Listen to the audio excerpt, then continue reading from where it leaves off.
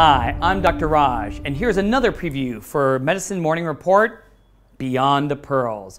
We have a 66-year-old male comes in for the outpatient evaluation for progressive shortness of breath. Stop right there. Is the age important when we evaluate patients for shortness of breath? Definitely. What comes on my differential? Things like COPD, things like CHF, versus on the younger side of things, maybe we'll think about asthma. If it's going to be a short duration, maybe acute, maybe infection, maybe pneumonia.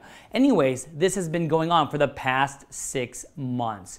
Patient becomes short of breath after walking 2 blocks and has noted a productive cough during this time. With rest, the shortness of breath improves. He denies shortness of breath while recumbent. That means when he's lying down. Why did we mention that? Well, how about one word? Orthopnea. What does that mean? Having shortness of breath when you're laying flat. What disease do we see that in? You got it. Congestive heart failure. Patient only uses 1 pillow to sleep at night and denies having any swelling of the lower extremities. Based upon this, they're really irking me not to pick a cardiac etiology for the shortness of breath because I'm not getting any symptoms of heart failure. He describes his sputum to be thick and moderate in consistency. Let's stop right there again.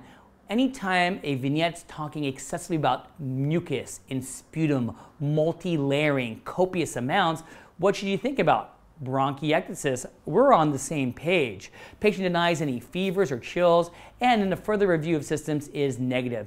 He does have high blood pressure, which is a huge risk factor for, that's right, congestive heart failure, maybe a little left ventricular hypertrophy, but he takes an ACE inhibitor. Let's stop right there. When someone is on an ACE inhibitor, what would be a respiratory symptom they may complain with? Oh, you guys know everything.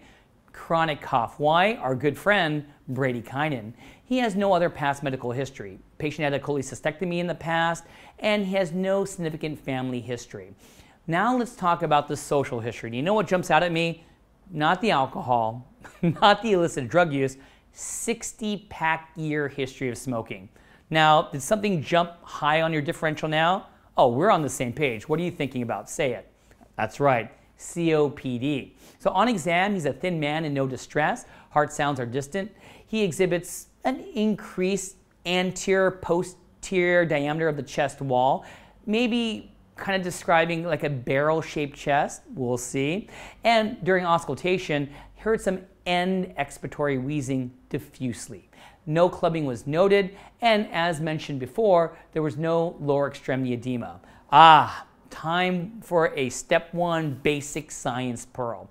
Because we think that COPD, an obstructive lung disease, is high on my differential diagnosis, how are we going to prove that? We need PFTs. What do those stand for? Pulmonary function tests. And what are they made of? 3 main things. What are they? Number 1, the lung volumes. And what is always going to be the pain in the behind lung volume to get? You got it, residual volume. And to get this volume, we need to do techniques such as helium dilution, such as nitrogen washout, and even, as you see on this slide, something known as plethysmography, otherwise known as the body box. The second thing will be flow.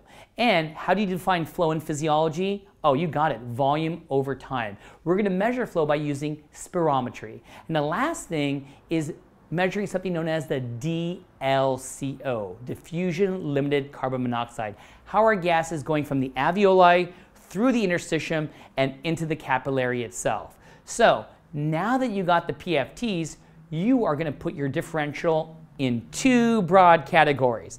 On one side, could it be an obstructive lung disease? That's going to be based off 1 PFT parameter. And what is that? The FEV1 FVC ratio, which is going to be what? Low. How low? Maybe less than 70% are predicted. And there are 2 classic clinical examples of obstructive lung disease, emphysema or chronic bronchitis. They both make up COPD. The FEV1 FVC ratio will be low in both, but notice that line I put right down the middle of the screen. What's going to differentiate these 2? The DLCO. DLCO tends to be low in emphysema, but maybe on the normal side with chronic bronchitis. Do you know why? Because chronic bronchitis is a proximal disease.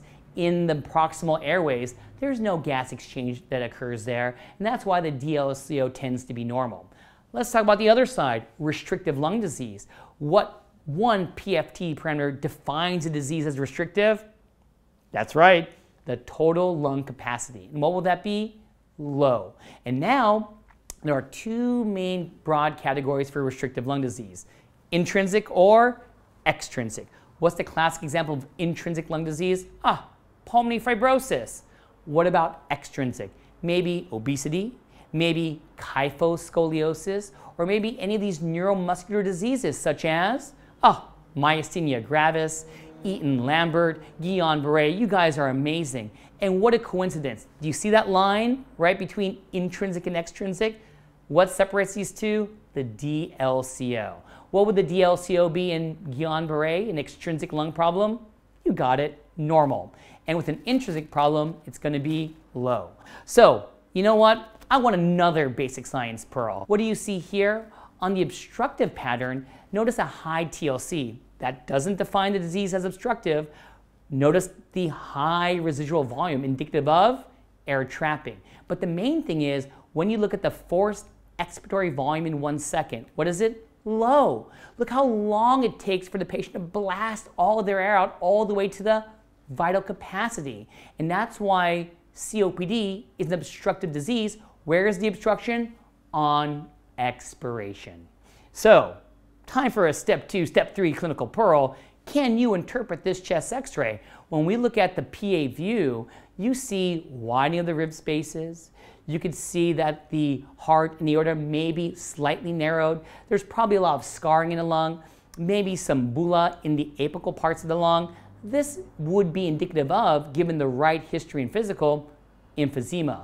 But you know which is going to be the telltale chest x-ray? The lateral view. And look at it. Increase in the AP diameter.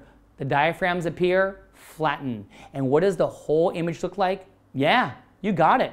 A barrel-shaped chest. So, final diagnosis based on this patient's PFTs, based on the history and physical, and that chest x-ray, patient has emphysema.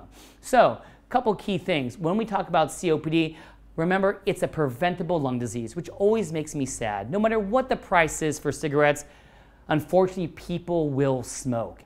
Remember that COPD, contrary to asthma, which is another obstructive lung disease, is not fully reversible.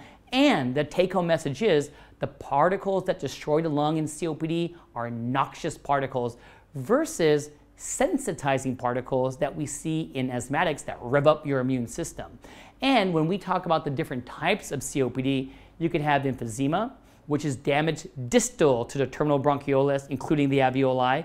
You could have chronic bronchitis, which is going to be more of an epidemiological diagnosis. People who cough for 3 consecutive months, for 2 consecutive years, and unfortunately are smokers. And now there's actually an overlap between asthma and COPD. We call that ACOS, A-C-O-S, the overlap syndrome. So anytime you want to treat a chronic disease, no matter what disease we're talking about, you always want to do things that decrease mortality. And what are those things? Things like smoking cessation, things such as supplemental oxygen. And when you want to stop smoking, how do we do it? It's the hardest thing for my patients. Sometimes behavioral therapy, maybe some nicotine replacement, but some patients need some medications. What are those FDA-approved medications? Things like, goes by the brand name, Chantix. This is the medication you could take for around 12 weeks. We titrate up the medication, but of course, be careful in patients with depression. Or what about bupropion, brand name, Wellbutrin, marketed for smoking cessation, we call it Zyban. But what is one of those side effects in the board exams you need to realize when you prescribe bupropion? It lowers the seizure threshold. Very good. And when we talk about medications just to make the patient feel better, think about bronchodilators, both long and short-acting beta-2 agonists or anticholinergics that work on the M3 receptor. And when we talk about corticosteroids, they come in many different forms. If you're having an acute exacerbation, think about oral, think about IV. But when we think about inhaled corticosteroids, even though we use it in severe COPD, not as pertinent of a role as we see it when we use it for patients with asthma. When we talked about oxygen at night, it definitely reduces mortality if you meet the right criteria, but also be careful of diseases such as sleep apnea, that patients can be very, very hypoxic at night. Also, a very hot topic are drugs to reduce COPD exacerbations. Which ones come to mind? One is known as roflumilast, goes by the brand name Daliresp. It's an oral medication to help reduce COPD exacerbations, especially those with chronic bronchitis. And there is some data about azithromycin, but remember the cardiac side effects of azithromycin. It likes to prolong that QT interval. And all patients will benefit from pulmonary rehab, and we do offer some lung volume reduction surgeries, and don't forget, in some patients, a single or double lung transplant. So it's time for me to go beyond the pearls. Let's talk about mortality one more time. We said smoking cessation. We said supplemental oxygen in those who qualify.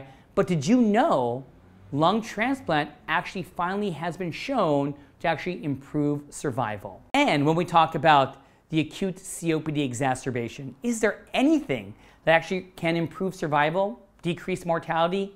Yes. The role of non-invasive positive airway pressure. And let me say the words, BiPAP, bi-level.